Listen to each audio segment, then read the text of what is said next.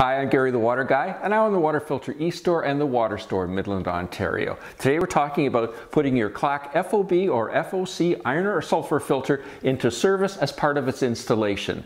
Now, parts 1 to 3 of the process are exactly the same as how to install a Clack water softener. So if you check out that playlist, all that information is there. Part 4 is the programming, which is particular to the FOB or FOC. You can check that video out. And then the last part is putting it into service. Starting with the valve in the bypass position, that's these two red arrows, pointy ends facing each other. You want to press the REGEN button and hold it down for about 5 seconds. And after 5 seconds, you'll hear the motor start up, then you can let go. And so it's first going to go into the backwash cycle. So the backwash cycle is where it's going to fill up the tank and it's going to exhaust all the air.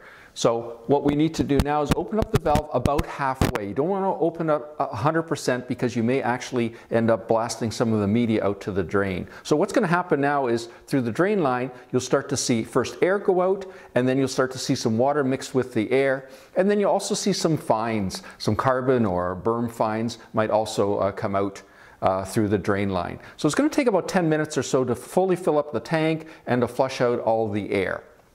Once it gets to that stage, then what you're going to do is you're going to fully open up. It's going to take about 10 minutes. And then you're going to fully open up the inlet at that point. Once you're at that stage, you press the REGEN button again. And now it's going to go into the brine cycle. Now for an FOB or FOC, it's not actually brine that's being drawn in, it's air. And the air is drawn in through here. This is the air inlet.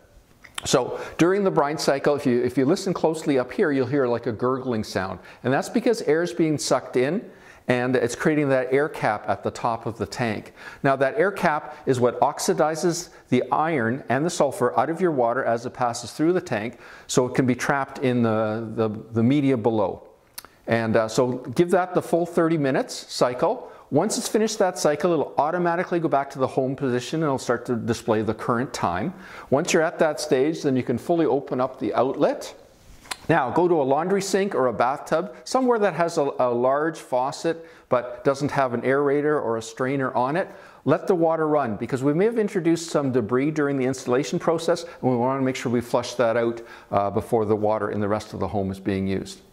And that's it. If you like what you saw today, please click the subscribe button. That way you'll be notified of all the new videos that become available on this channel. If you'd like some more information, you can go to our websites, either www.thewaterstoremidland.com or www.thewaterfiltereStore.com. And again, I'm Gary the Water Guy from the Water Store in Midland, Ontario. Thanks for watching.